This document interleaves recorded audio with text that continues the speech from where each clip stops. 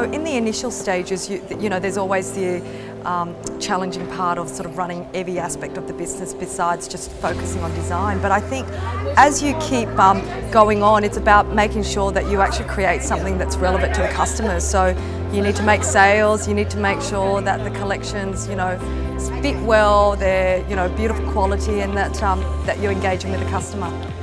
Well, I've been doing it for about 10 years before I started my own line as well. So it's been pretty much the only industry and the only career I've ever had. So I'm just kind of thrilled to still be doing it on my own with my own line after 10 years. So pre-orders actually become a really big part of our business, and for me, I wanted to do the show this year, but it wasn't about just doing a show and not finding that direct connection with that customer. So it was very much everything that you see on the runway, it's available to buy now. You know, for me, I make pieces that are very commercial and very wearable for women, and that's something that I really enjoy doing as a female designer. So yeah, that immediacy was really important for me.